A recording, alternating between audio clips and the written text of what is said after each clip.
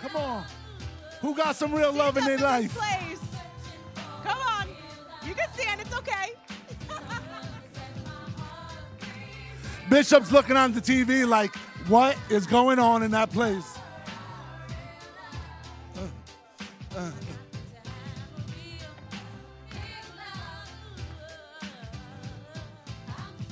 All right. How many of y'all are searching for a real love? How many of y'all have found a real love? How many of you are single and you're like, I found a real love? His name is Jesus. That's right. Good morning. Is today Super Bowl Sunday?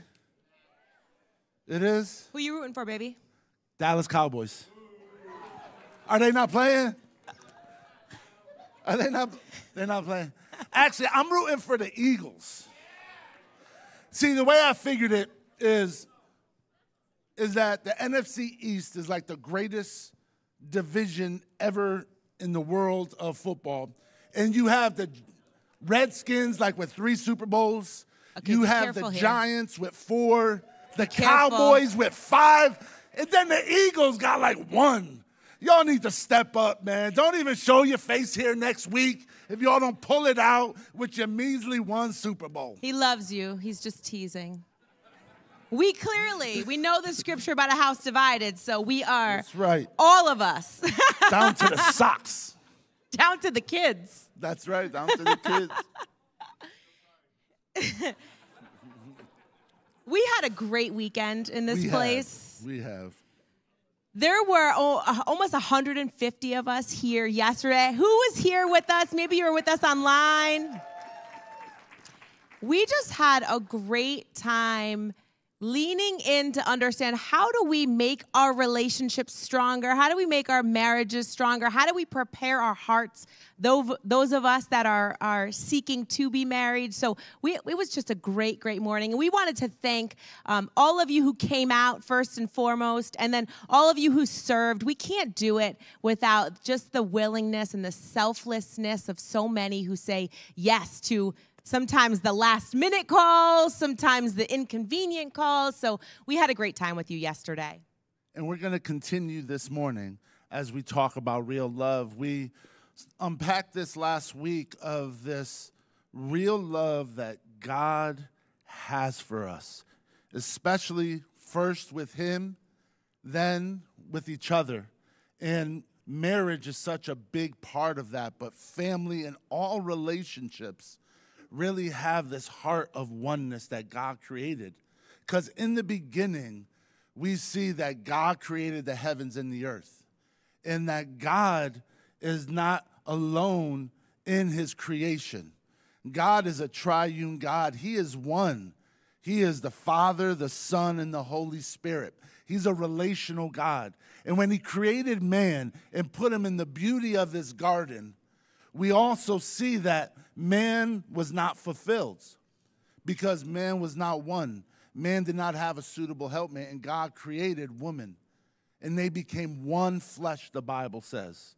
They became one flesh. It's such a sacred part of the human existence. It is the bedrock of humanity, of us being one with God, and then God creating the family. Before He can do anything else, before the story of this world could ever unfold, He created man and woman in marriage.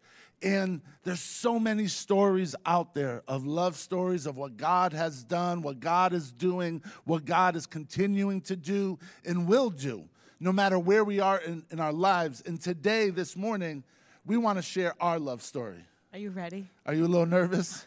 I feel like this is the first time I've ever been on this platform. We're excited. I'm a little nervous. Yeah. And for those of you that you may be single or widowed or married, with grandchildren, do not check out. Yeah. What our heart is to share in our story is to talk about different points of life that we believe connect with everybody, no matter who we are in this place, listening online. So I think for everybody in here, God has something he wants to share with us today. And more importantly, give you a little, see behind the curtain to just the Marco and Lauren. That's right. And who we are and what God has done in our life to bring us here to this moment. And this is a topic we're so passionate about, and I think through the story, you'll see why, because when we've had to fight for something, once we have it, it's a little sweeter. Can anyone relate with that? When you've had to really work for something, once you get it, you appreciate it more. And I think that's how we live today in our relationship. So let's start with the Word of God. Do it. Ephesians 5, verse 31. For this reason, a man will leave his father and mother and be united to his wife, and the two will become one flesh. This is a profound mystery, but I am talking about Christ and the church. Whoever each one of you also must love his wife as he loves himself, and the wife must respect her husband. That's right. And I love in the beginning of that teaching or that writing of Paul, back in verse 21, where he starts this off, he says, right? He says, submit to one another out of reverence for Christ. So this is a mutual thing of love, of submission, of respect, and it is beautiful and powerful. And it is, like Lauren said, something that beats on our hearts. So let's jump right in. Chapter 1. We have 8 chapters in this love story. In the beginning. In the beginning. So for me, for those of you that don't know, I am a first-generation Italian-American. My parents came over on the boat in the 60s, and they were, my parents loved each other. I grew up in a loving home on the east side of Bridgeport, and my parents grew up and brought us through Catholic school. We were Roman Catholic, and I grew up, especially with the friends and the families around us. Something I had, and I always knew it as young, there was something different. And it was that love, the home, the parents, and even God. But something about a woman I just fell in love with. And I say that in a way that growing up, my worship was I wanted to be in that perfect relationship. I wanted the perfect girl, and that's where I would be happy. And I didn't want nothing to do with God. I stopped going to church. I didn't read my Bible. I didn't do any of those things. And I just chased after that perfect relationship. And it was funny because even as a teenager, I never really dated. Because almost, if any of you watch Seinfeld, any Seinfelds? Some Seinfeld people? Listen, So Jerry would always break up with girls over like the stupidest things. Be like, did you see how she ate her peas? I can't be with somebody that will eat her peas one at a time, right? And it was almost like that there's always a flaw, nothing was good enough, because I always wanted that woman that I could worship, because that's where I would then find my purpose, my happiness in life. And that was really at the beginning for my story. And what happened was around 22 years old, I met a girl. And I thought that she was what I've been searching for since I was 9, 10 years old and dreaming about. And this was it. Happiness, purpose, joy, life. It was now coming. But the thing was I was chasing after a superficial relationship, what the world taught me. And once I got into this relationship, I was miserable. I wasn't happy. I was actually the least happy I've ever been in my entire life. But I almost felt stuck in this, and so down, this is what I waited my whole life for? This is what I was chasing and worshiping? Man, there's got to be more than life than this. So that's kind of like my beginning. What about yours? We've been married 13 years now. I still get tight listening to that. I can't stand it. I had a girlfriend when I was 7 years old. Oh, don't let me see her at the mall. I'm still working on the, love is not jealous part. I'm working on it. We're all a work in progress. A lot of little girls dream about being a mom or maybe a teacher or a doctor. When I was a little girl, from the youngest of age, I remember dreaming about being a successful woman. In my mind, that meant I was going to be all dressed up for work. I was going to be wearing stilettos and some fabulous bag. I was going to be working in New York City, the big city mindset. And it was all about a career for me and what that looked like, how the world kind of defined success. I actually never thought I was going to be a mom. I didn't yet understand, or I didn't know what the Bible taught about relationships, what we just read. So instead, it was really the world that defined how I thought about marriage, how I defined and looked at relationships. And I used to say when I was little, I don't mind working hard. Like, I'm going to make for myself. I'm going to make my own money, and I can do this. I got this, basically. And at the same time, I was around 12. My mom and my aunt, we had just lost my grandfather, and we too were brought up Catholic. And I remember my mom saying, I just want more out of a church experience. I want more out of my relationship with God. So my mom and my aunt, who are both on the front row with us today, brought us to this crazy church down the street. They played loud music and prayed in a language. I was like, what the heck is that? And I remember being a 12-year-old little girl on the front row with her arms crossed for months and months and months, hating every moment. But like a good mama, she made me come to church with her. And this crazy place was called Kingdom Life, in case you're not following. And what's funny about that is, at the same time, I'm 22 years old in this relationship that is not fulfilling, and I feel lost. And out of the blue, she starts going to church. And I was Not me, this woman that will remain nameless. I think they understood that. I just wanted to make sure. You were 12, okay? She was not in the picture yet. Okay, so she started going to church, and then she was like, "Hey, I'm going to church." I was, "Church? What kind of church?" "Oh, this non-denominational church." I was like, "What? What does that even mean?" She was like, "You want to come?" "No." "Bring me home the newspaper and an egg sandwich."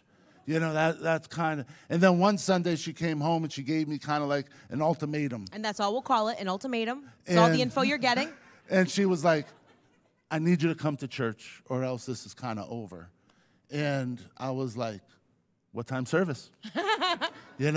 And I walked into this church, and I remember it being packed. There was cameras going around, people worshiping, clapping their hands, shouting. I'm like, what is this? I kind of saw something like this on public access when I was watching the Jerry Jer show, right? For those of you that remember. And I was like, so I remember the camera going around, and I was ducking out of the camera. And it was Kingdom Life Christian Church. And God brought us, through different ways to this church in the same time back in 1995. Mm-hmm. And for me, this is chapter 2 of when we're getting to meeting Jesus. We literally came to this place. And for me, it was eye-opening. I didn't like the music at first. I was like, there's something weird about this worship and stuff, It's like, is it a club? Is it a concert? Some of you came through the first time and they're dancing to Mary J. What's happening here, right? But for me, Bishop started to speak. And I remember it just gravitated. I was just like, what is this? And I began to hear the word of God and began to hear the things of God. And I wrestled with the things of God. I began to like, is this real? Is Jesus real? I don't want anything that's fake. I don't want to just be a person that just goes to church. I already did the religious thing. Is this real? And it wasn't until bump into Pastor Mike, who we went to high school with, and Pastor Mike invited me to a young adults gathering. So some of you young adults, you heard that invite for this Saturday. Make sure you go. That's because right. It was when I went to this young adults gathering with about 10 young adults, because my mindset before that was this Jesus thing is kind of like world peace. Everybody believes in it, but it's not really practical. It's not going to happen. It's never going to be. And that's what I was like, yeah, this Christian thing, this Jesus thing, it's good in theory, but it's never really going to be. So then what ended up happening, I went to this young adult meeting, and it was the first time in my life I started to hang around with kids my age that looked like me, that spoke like me, that dressed like me, and saw it is real. They're living it out. And God, if they're going to live it out, then I want it.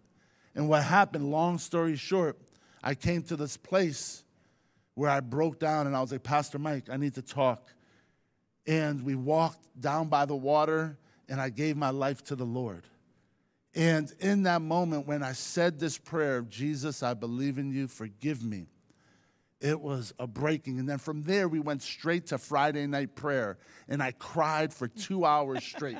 I didn't know what was happening. I was like, God, what's going on? I can't stop crying. And literally what happened was God literally cleansed me and made me new.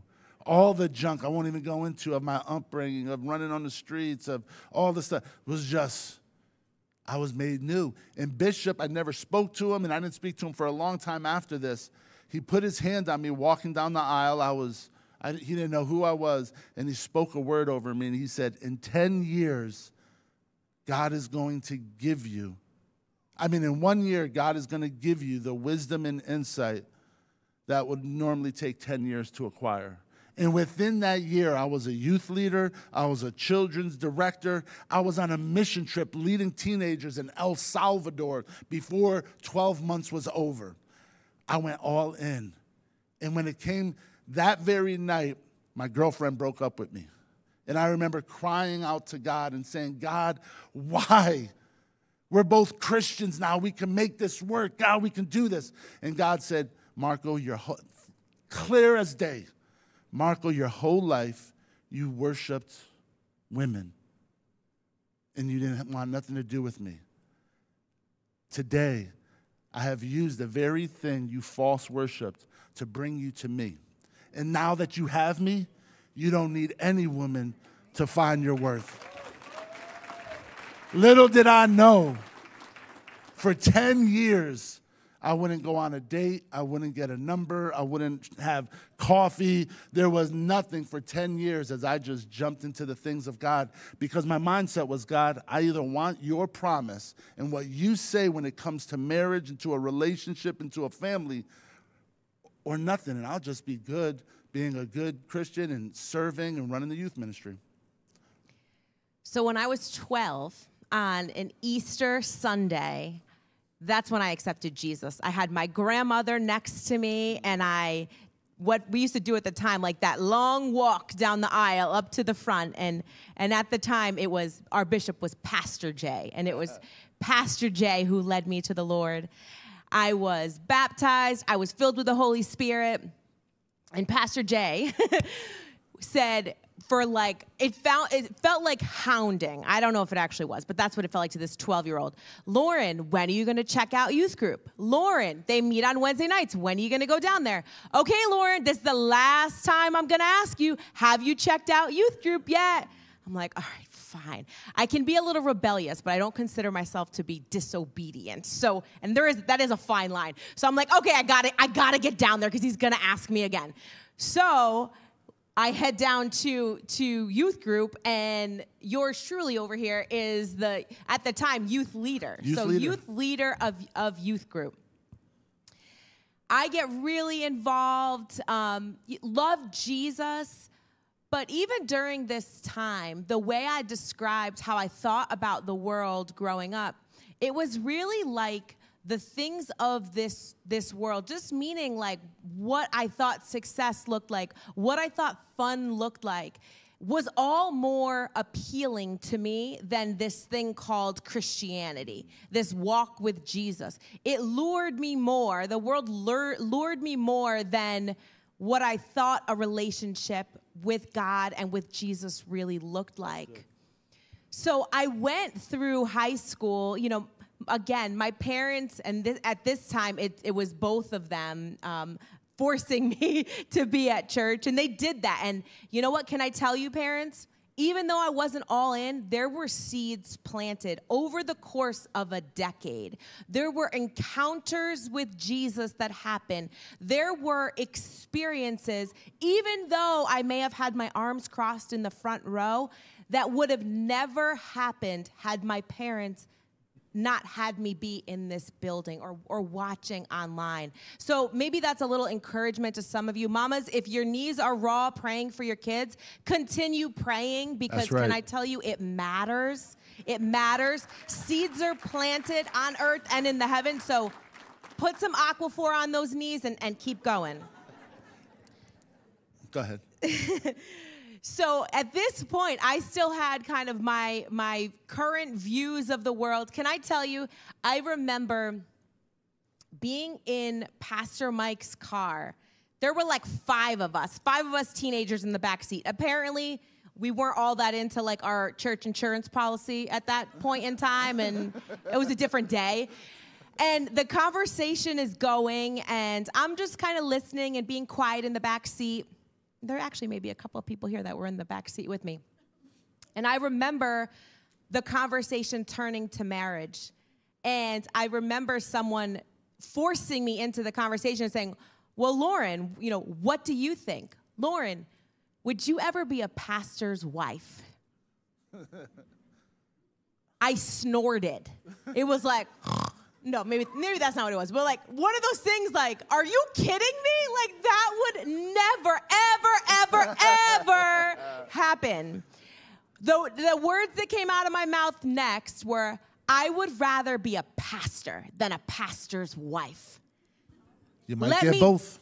Let me just tell you, be careful with your nevers, because they normally become reality, okay? So any of you that are saying never, just watch your words there. Watch your words. I also, summer camp was really important there too. Where are we?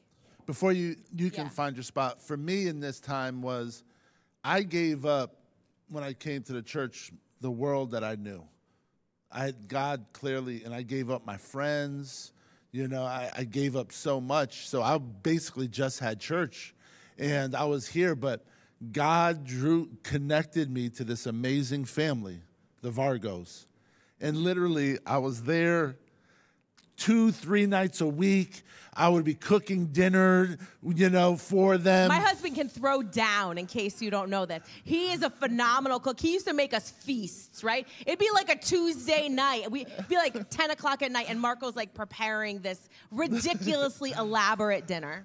So Lauren ended up in this season becoming like a little sister to me in the youth ministry and during high school. Her two younger sisters that were... 7 and 9 at the time. I used to tuck them into bed and read them Bible stories.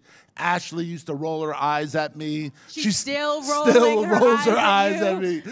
So it literally was God, brought this season together, and the Vargos became like family all the way back then. So during this time, I'm off, I'm a high schooler, and I think I'm so cool, and I get into this relationship, this 5-year relationship. I go off to school. All the things I said I was going to do, work hard, is exactly what I did. So good education, worked during it. I come home from school, I graduate from college, and I call Marco over the summer, and I'm like, hey, what do you think if I go to summer camp this year? Is there any spots? Do you need any help? I want to go. And he said yes. Absolutely. Summer camp. another nudge, or any experience we can have where it's just a mountaintop experience. What does that mean? Getting away from the noise of your everyday and having space where God can speak to you. And that's exactly what he did for me at summer camp when I had graduated college. And at the time, it was, Lauren, you need to break up with this boy that you've been dating for a few years. I thought we were going to get married. I thought like that was the plan. But she gets mad at me. You're over here thinking about marriage. I was just chilling. That's worse for the record. That's worse for the record. That's worse. You're probably right. We're going to move on. We're going to move on. So chapter 3. God speaks in stereo. In stereo. What does he say? So this time, Lauren comes back. She comes to summer camp, and she's like, no offense to the other leaders that were there, she's like amazing. Just rocking it out, just a natural. You can see he's not biased or anything. He's not biased. You can see God's call on her life. And she becomes part of youth ministry. So now she's in youth ministry. And for me, what ends up happening is it's great to have my little sister that I've been praying for years to come back to church. And then there was this Christmas party. Hold on, before the Kane's Christmas house. party. Before, because I want to get to this. Look at the Before the Christmas party, our relationship went from mentor-mentee to friendship. It really started shifting. And that's so important because a lot of times we just jump to, I want to be in a romantic relationship. We really started cultivating that friendship because the first 10 years, he really was my big brother, my mentor. We never talked about him. He asked me a gazillion questions about myself and pushed me and stretched me in my faith. But she still has to pull it out. That's true. That's true. But really, it was that friendship that was established for a number of months. Okay, now the Christmas party. So now this is my favorite part of the story. This is her favorite. My favorite part's coming. So, we're at the Kane's house. Bill and Rachel Kane, they're youth leaders. And we're at their house, and we're having our youth leader Christmas party. And Lauren is across the room. And just all of a sudden, like a light from heaven. And I'm not fooling around.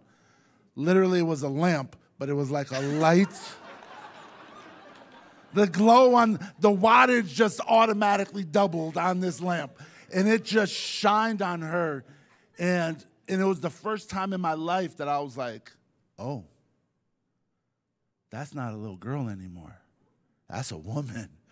And that woman is beautiful.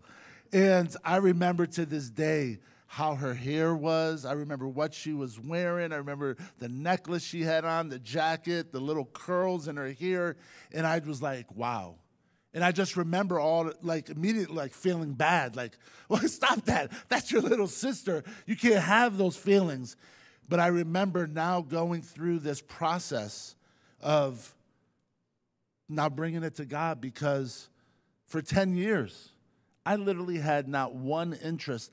I could honestly say I never even really took a double look. Guys, you know what I'm talking about, that double look? You know when that woman walks by, you look at her. They're being all quiet, but they know exactly what you mean. Yeah, like my wife's next to me. Please don't say this. They did this to you when they saw you, okay? There you go. And then you walk by, and then you take that double look. You're like, oh, look at that. So I can't even remember doing a double look for 10 years. And now I'm starting to have these feelings, so I just literally start praying. I don't just jump all over it and act because I now have these feelings. Oh, they must be from God. I literally, okay, God. And this is December. God, is there something here? There's no way that if this isn't you, there's no way I can blow this up. Their parents are, their family are friends. They work on staff. Her parents, God, this has to be you. So I'm just praying and praying. Literally February comes, so about 3 months later, Pastor Mike, my best friend, is like, Marco, can we talk? Of course we can talk. We want to talk about, let's talk about Lauren. And I'm like, What about Lauren? You had just preached a series on relationships. We did. We just did a series on relationships on a Wednesday night. And I would happen to be in the room. And during that series, I was sitting in the room with my mom next to me. And as Pastor Mike and Marco were teaching, I got this thought, sense, feeling, that's your husband.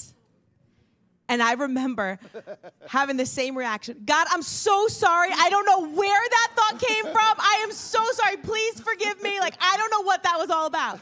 But not being able to shake it. So when Pastor Mike had come to Marco, they had just talked about the concept of covering. Yeah, so we talked about this important principle of covering.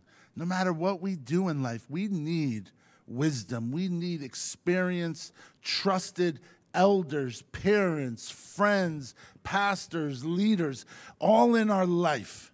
So I have this and I preach it. And Pastor Mike comes and says, is the opposite true? I'm like, what are you talking about? He's like, well, you can see somebody, you preach that if you find somebody, you will bring them to your covering. You'll bring that person to Bishop and to us and say, what do you guys think about this? But is the opposite true? And I'm like, what are you talking about? What if we see somebody? Are you willing to hear what we have to say? Now I'm playing it cool. I'm like, well, maybe. Who you talking about? For me? What are you for looking me? at? You know. And then he says, now here is my circle of trust, right? Like, meet the parents. I have a circle of trust. Of course, there's Bishop and Janine, true covering, but that accountability, that circle of trust of my best friends, Pastor Mike and Gina, Minister Sandy and Johnny, and Bill and Rachel Kane. These are these three couples that are my best friends who I do life with.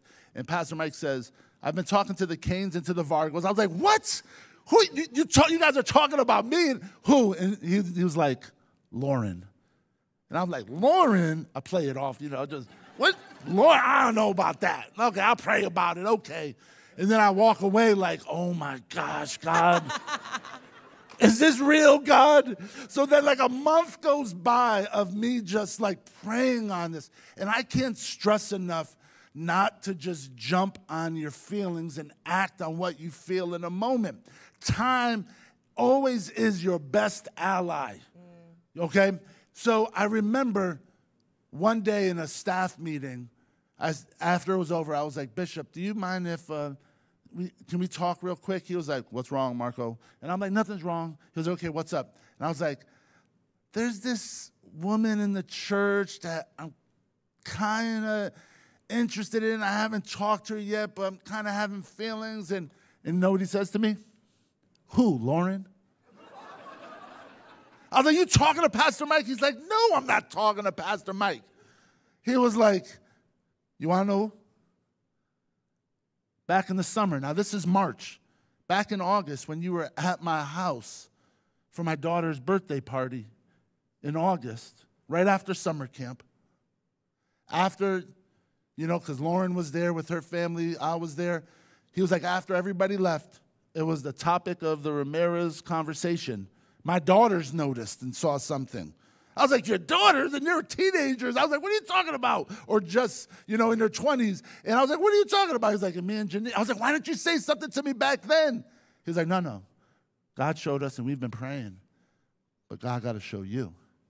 But he was like, yes, we do see this, Marco.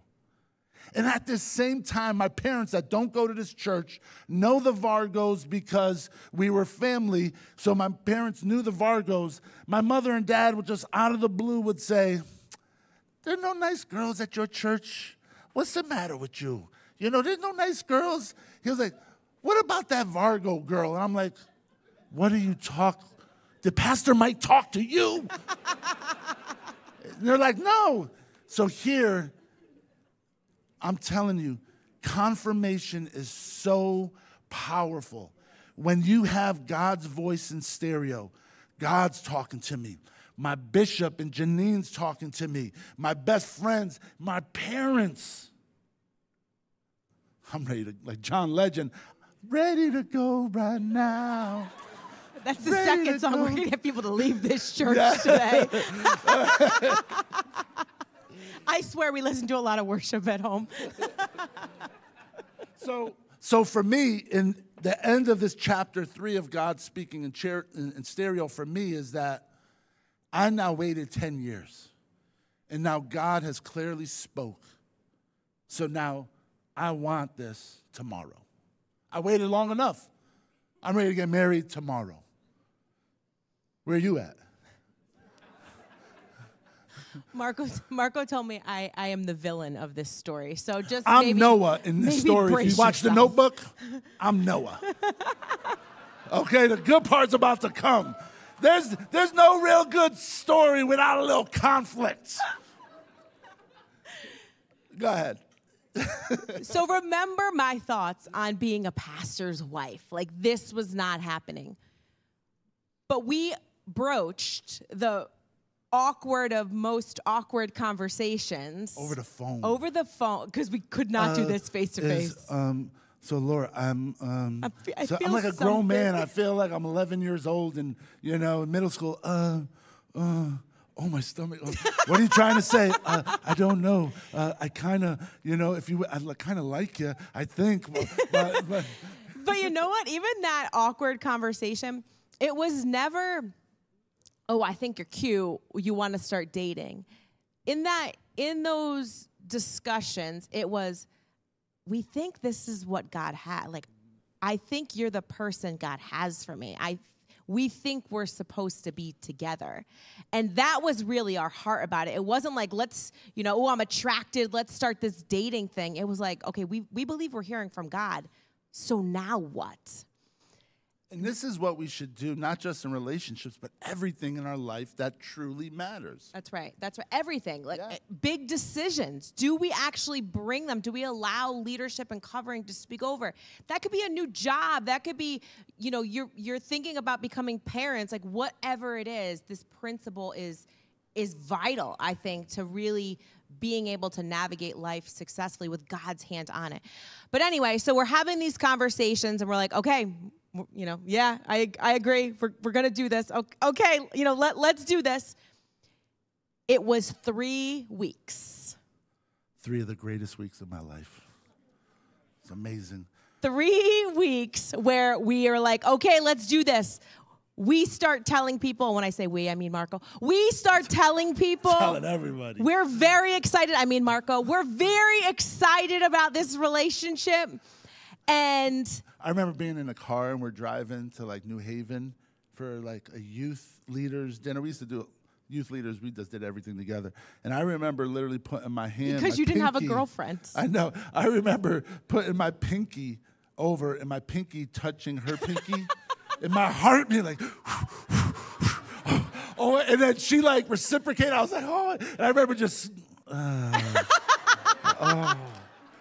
watch the road. Oh, yeah.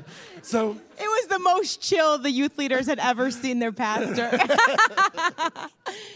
So, all right, 3 weeks, and Marco's ready to go. Marco's all in. He would have gotten married a month later. Yes. This was not God. This was not my plan for my life. I was never going to be a pastor's wife. I was adamant. I was in the city. I was working. I was doing everything I thought I was going to. She had a job in New York in finance that you were working in. And this was kind of like throwing a wrench in it. And bottom line, at the end of those 3 weeks, it was like, I'm not, this is, God, I don't want this. This is not what I want. I don't doubt that this is what you're saying to me, but this is not what I want. So there was only one thing to do, and that was to run. And boy, did I run.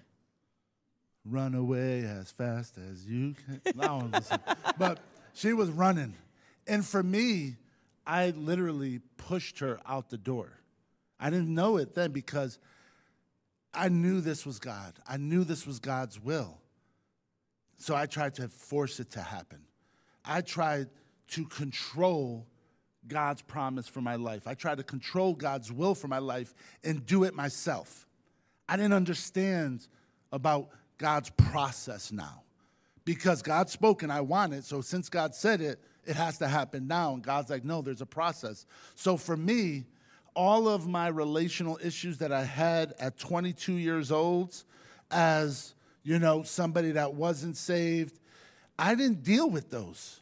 My controlling nature, I didn't deal with trying to control everything and keep it tight and, and even manipulate things when necessary to make sure I controlled everything about my life. So now I get in this relationship and it's God, so now I'm trying to control it. I'm trying to make it happen. But little did I know, I'm just making her run.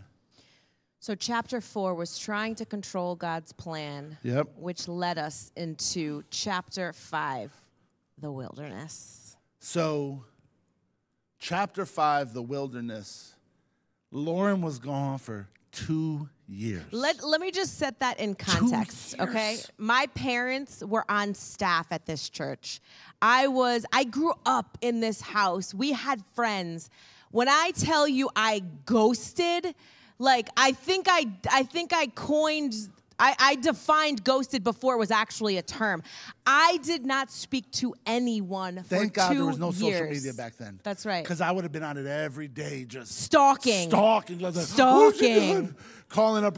It's funny because my best friends during this time of my life became all of the females. It became, Rachel and Sadie. Traitors. You were all Team Marco. Traitors. What's going on? And what for me, and what happened in this wilderness part for me, before I let Lauren talk about it, is for me, my world crumbled. And I know you're like, how can that happen? It was 3 weeks. It was 3 weeks. But for me, it was God's promise, and I opened up a part of my heart that I never opened, and I gave myself completely. The time did not matter. That's why emotional oneness and your heart matters so much, and to be careful who you give it to, because once I opened it, it was closed for 10 years, but once I opened it and God approved that opening, not the way I opened it, but was like, yes, I couldn't close it. And I couldn't find joy in ministry. I couldn't find joy in everyday life no more. For 2 years, I literally, was sad or walking around depressed and just trying to overcome, but at the same time, praying for the prodigal to come home, because that was God's promise. So I'm like, God, I'm praying. She's coming home. Whatever she's doing in that world, she's coming home. So I'm doing what I had laid out to do, climbing that proverbial corporate ladder, traveling and, having friends in New York City and spending a ton of time there.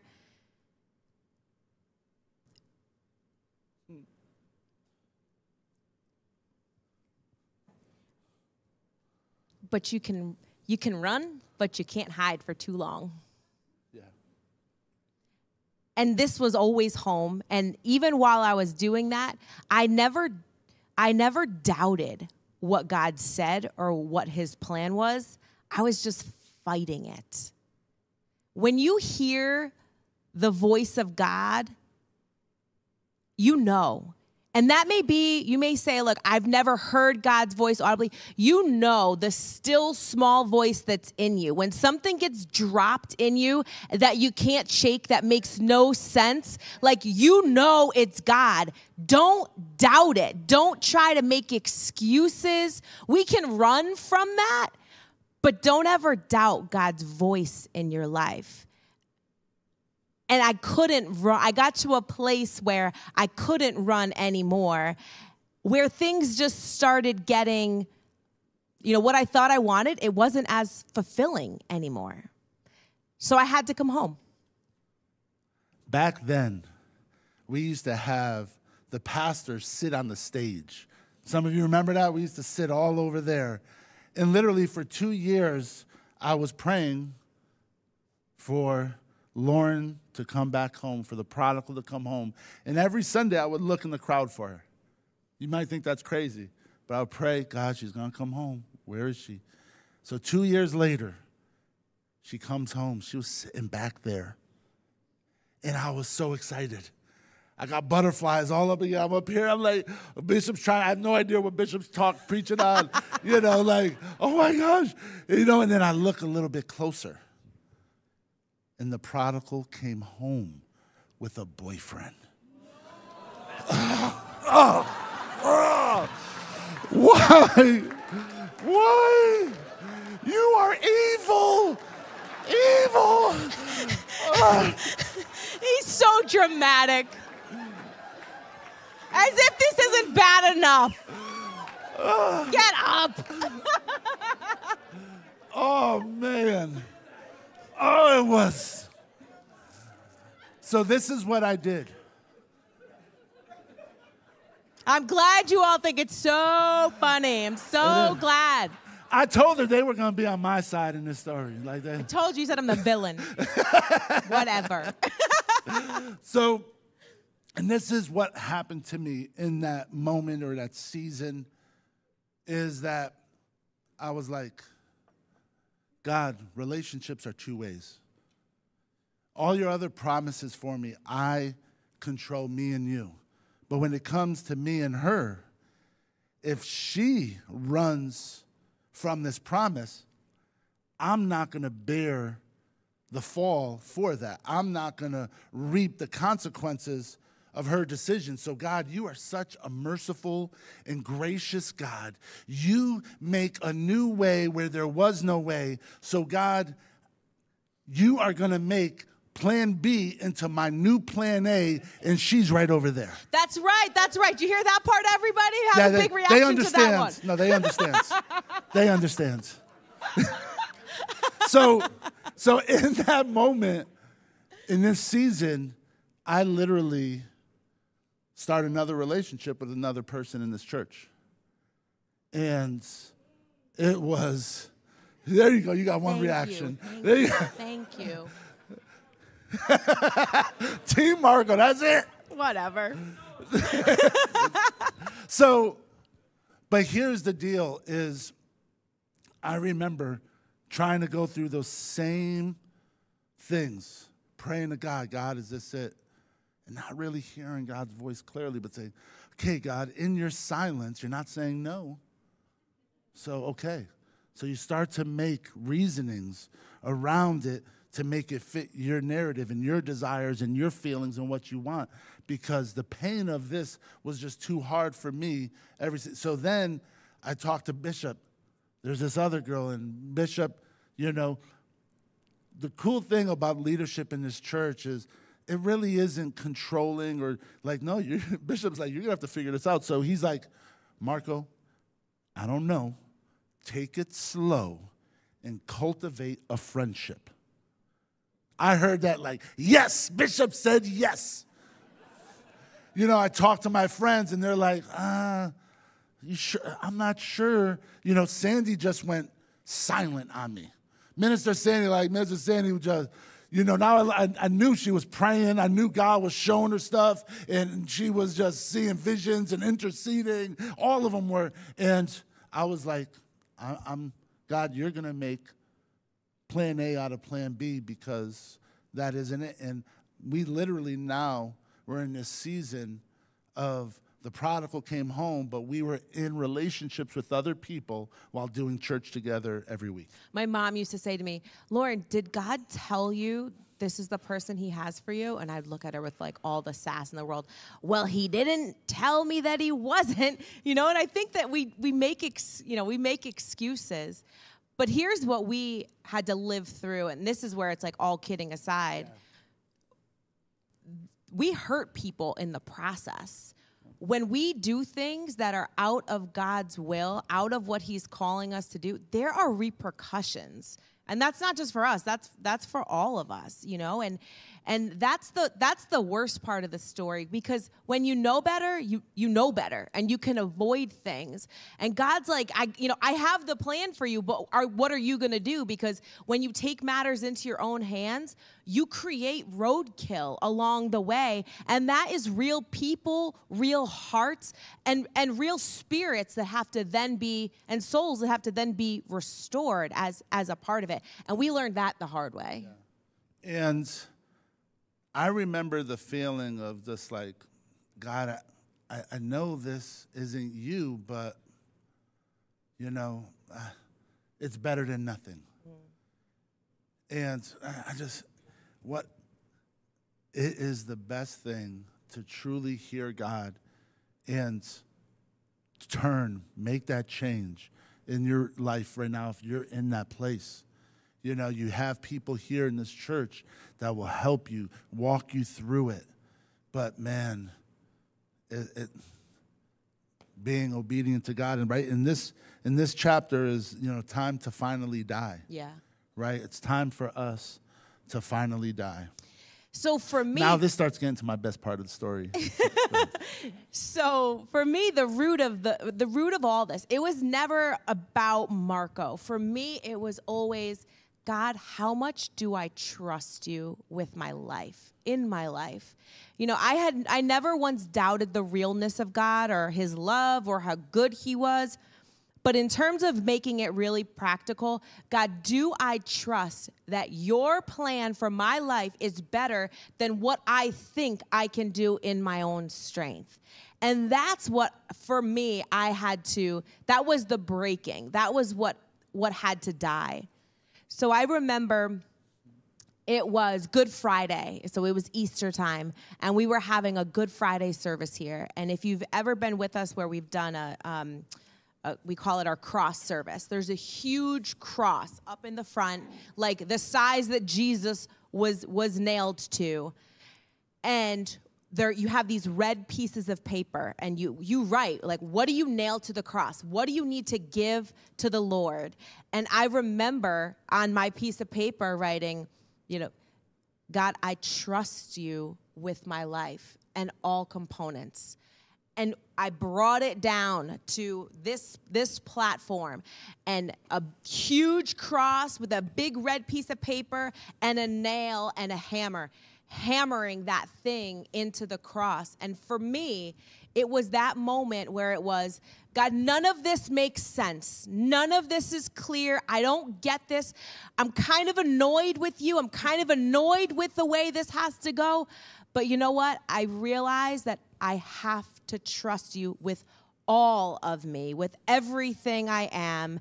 And that's what I'm going to do in this moment and for my life. And that night, I got a phone call. 2+ years, I called him. It was like, I don't know, midnight, 1 o'clock in the morning. And it was like, you know, I picked up.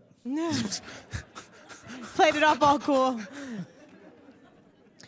But it was in that moment and that humble conversation and that vulnerable moment to say, like, we know what God's speaking to us. Like, we got to do it. I got to do it. I got to get past this.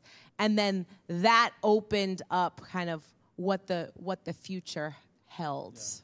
And like you said, that was a hard season because it was difficult.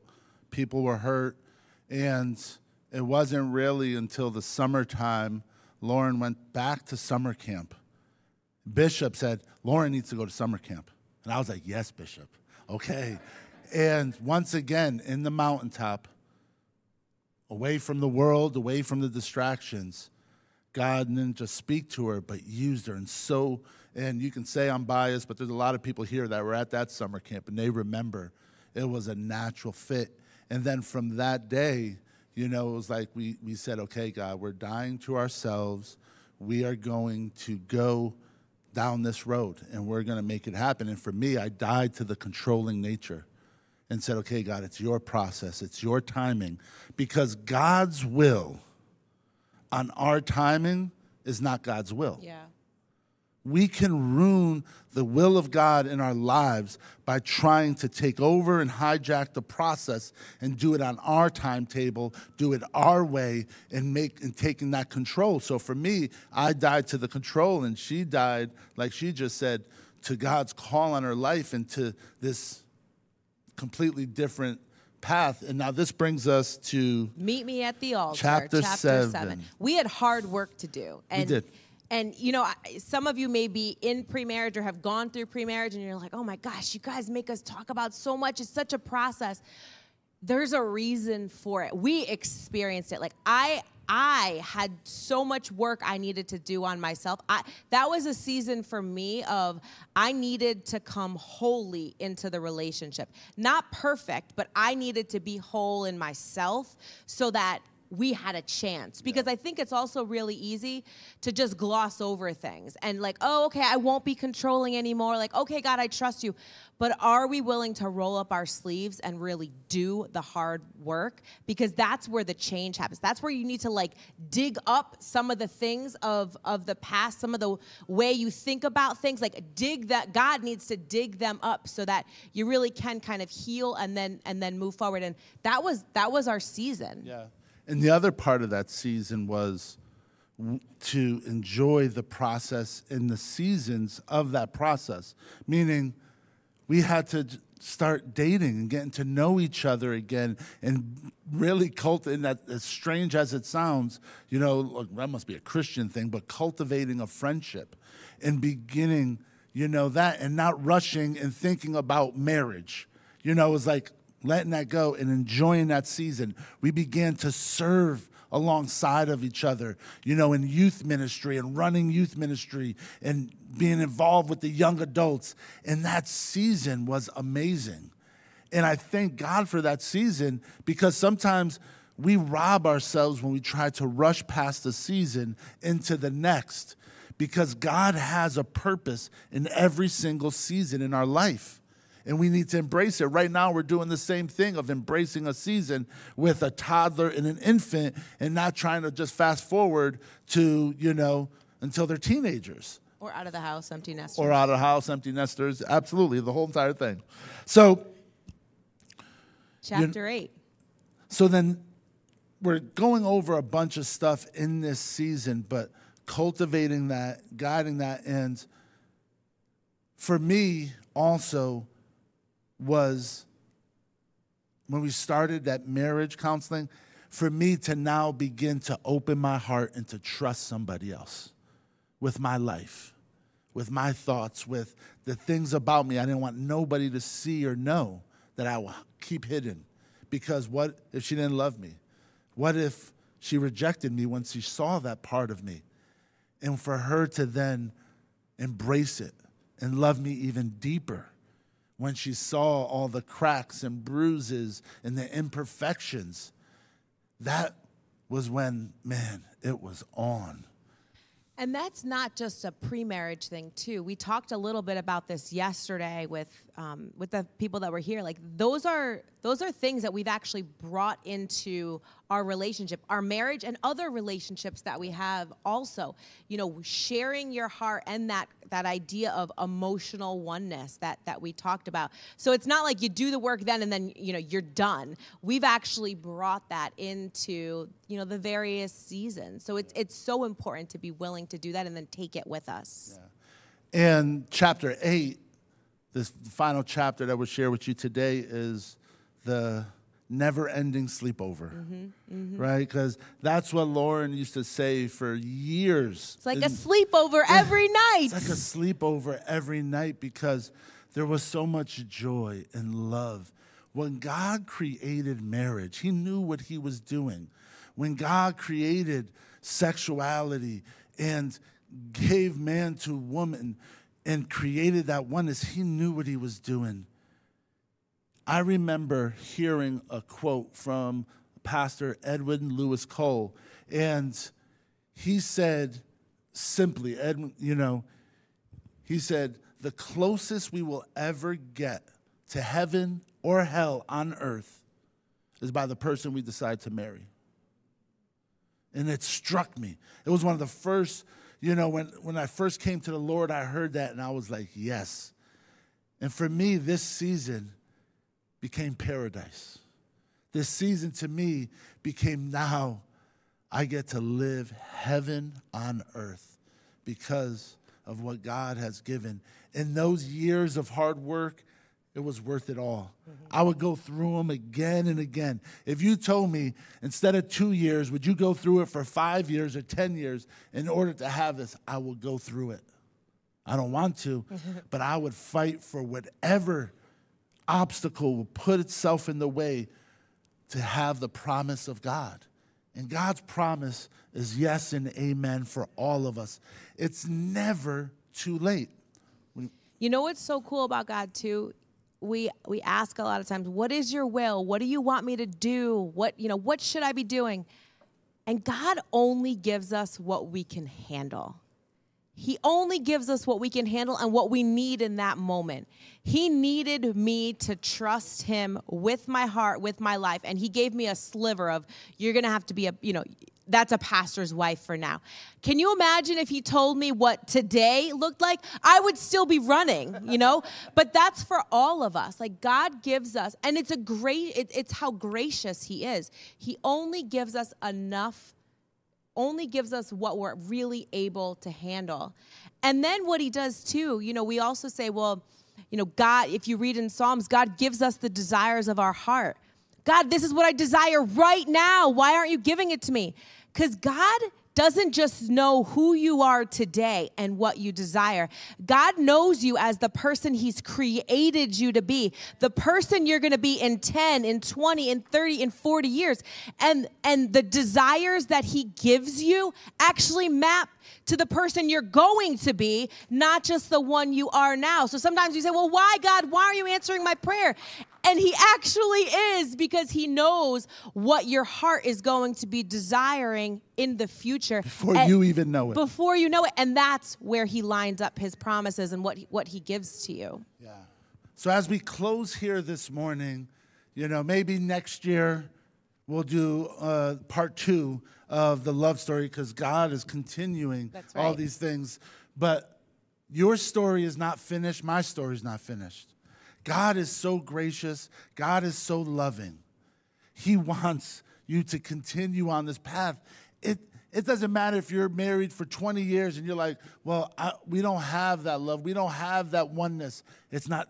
Start today. Get it. Fight for it. You can be, man, I'm dating, but I really don't know if this is God, and I'd rather end it now than continue it. Well, then get some wise counsel if you don't have wise counsel, and begin to be diligent in the things that God has promised you, because they are worth it, especially in this area of relationships.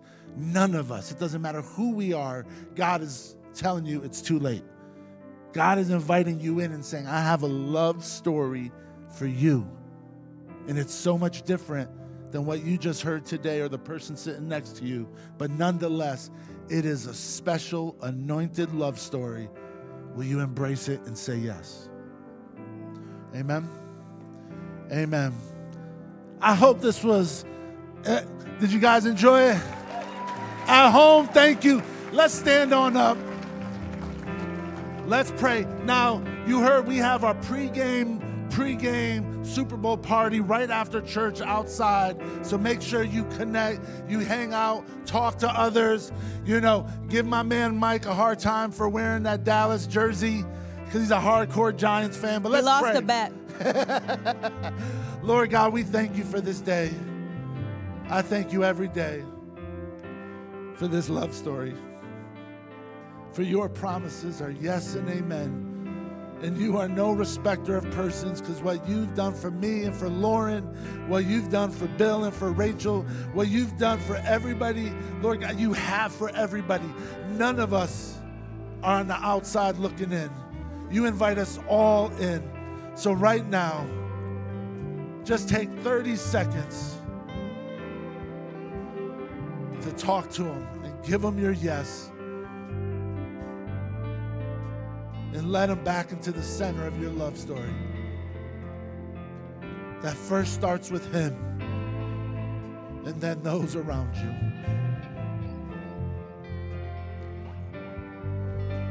We thank you, Lord God. In Jesus' name, amen. On your way out also, the ushers have a couple of sheets of paper with questions for married couples and for dating engaged couples. Grab them. We used them yesterday. These are great conversation starters for you to connect with one another. We love you. Have a great week. We love you guys. We hope that you enjoyed our presentation. Would you consider partnering with us to share the hope of God and the love of Jesus by giving?